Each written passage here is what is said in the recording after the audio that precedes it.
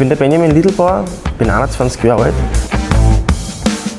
bin Jugendvorsitzender bei der BMW-Motoren in Steyr und bin heute zum geschäftsführenden Bundesjugendvorsitzenden der PRO-GE gewählt worden. Es fühlt sich noch ein bisschen surreal an und ich glaube, ich muss das Ganze jetzt mal ein bisschen verdauen. Ich freue mich auf jeden Fall auf die Herausforderung und es gibt einige Punkte, wo wir richtig anreißen müssen. Ich möchte da weiter, wo der Josef aufgehört hat, und vor allem ist ganz wichtig, dass wir die Lehre aufwerten.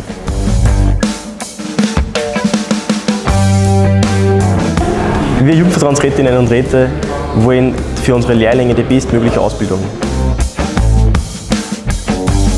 Ganz wichtig sind die Berufsbilder und extrem wichtig, fast das Wichtigste, ist das Arbeitsumfeld, das Arbeitsklima.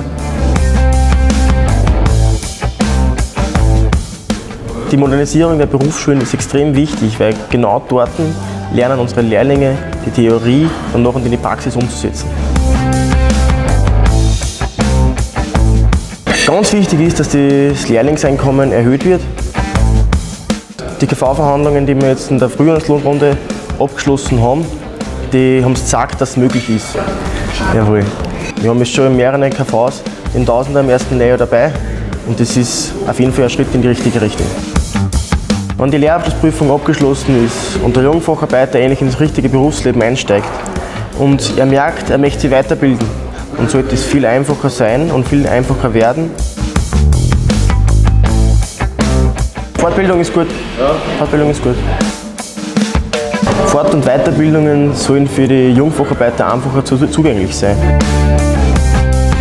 Und der Lehrberuf ist gerade in der heutigen Zeit extrem viel wert.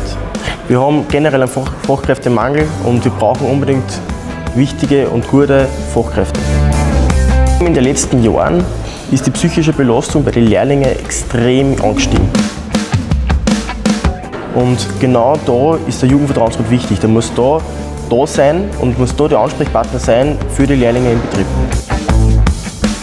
Es ist genau wichtig, dass ein Jugendvertragsrat ab dem ersten Lehrjahr da ist und für die Lehrlinge da ist. Gerade im ersten Lehrjahr, wo du gerade frisch ins Berufsleben einsteigst, da brauchst du wen, der was dir an der Hand führt und der was mit dir den Weg geht. Ein sehr großes Augenmerk möchte ich auf jeden Fall auf der Aufwertung in der Lehre sehen. Es darf nicht sein, dass ein Jugendlicher nur eine Schule macht, weil er sagt, wenn ich eine Lehre mache, dann habe ich noch keine Möglichkeiten mehr. Passt. Ich freue mich auf jeden Fall auf die Herausforderung.